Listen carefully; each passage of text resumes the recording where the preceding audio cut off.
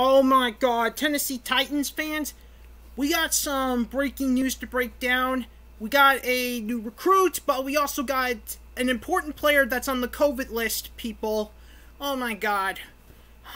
Anyways, let's start off with the new guy, and that's Dervin Gray. That's right, Tennessee Titans claimed Dervin Gray off waivers. His last team was Jacksonville Jaguars.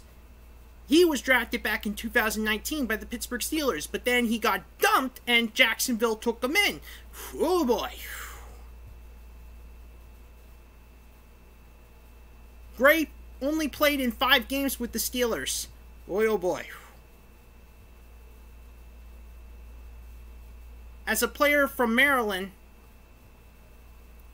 Gray made 25 starts at left tackle.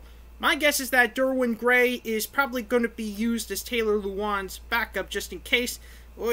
But who knows? So yeah, Dervin Gray, welcome to Tennessee. Let's just see what you can do against Chicago. Speaking of which, we got a big player on the COVID-19 list today, and that is Harold Landry. Yeah.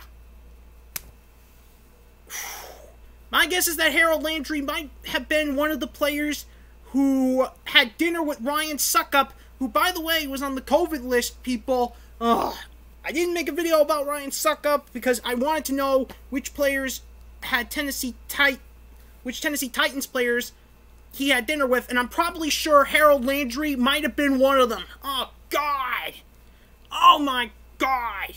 Ugh. If it's not, then Harold Landry probably contracted COVID on his own. But still, oh my God, yeah, this is a difficult loss. I think this, which means Harold Landry, luckily it's preseason, people. Luckily it's preseason, or we would have flipped out even more. Still, Harold Landry, I guess you're not playing Chicago. Get well soon, Harold Landry, and Dervin Gray, welcome to Tennessee. And I'll see you all and I bring you even more breaking news. Tighten up.